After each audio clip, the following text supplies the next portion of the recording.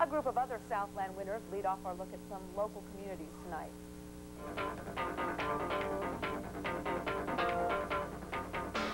Kudos to the students of Van Nuys High School. The school's team came in first place in the National Science Bowl held in Washington, D.C. this weekend. The competition was fierce, 55 teams from all over the country, and the questions were tough. Top prize, a chance to work with Department of Energy scientists. Okay, Sue, a team of students from Van Nuys High School returned victorious tonight after winning the National Science Bowl in Washington, D.C. We have this late report from Stan Chambers.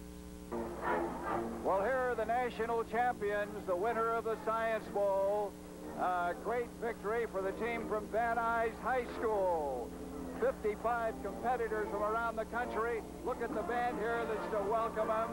All the students from Van Nuys. Imagine a national championship in science. Well, that's what it is here, and boy, it's been great. Let's go over and just see what, oh, they can't believe this has happened here. How do you feel? I feel great. I feel great. Did you think you could do it? What?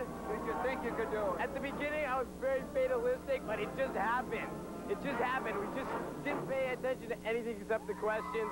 We fought back. We were down. We made really small, tiny, dramatic victories, but we pulled it out at the end. Congratulations. Your name again? Jonathan Kersner. Thank you, John. There it is, the champions. Van Nuys High School, 55 teams across the country.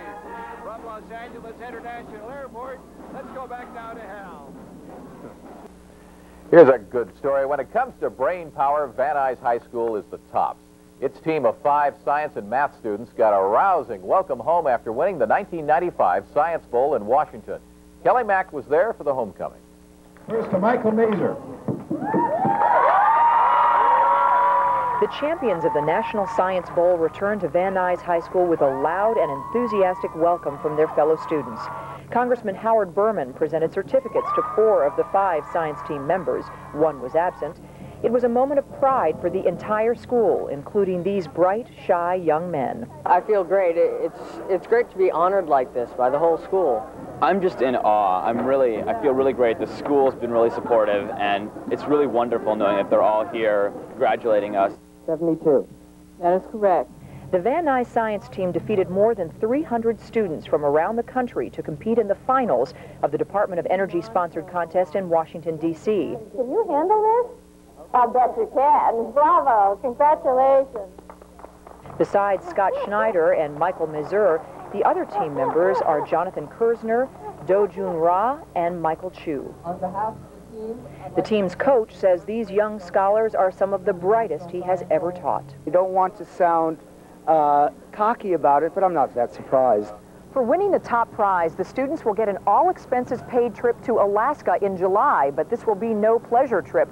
The students will work with scientists above the Arctic Circle, studying oil exploration efforts there. In Van Nuys, Kelly Mack, Channel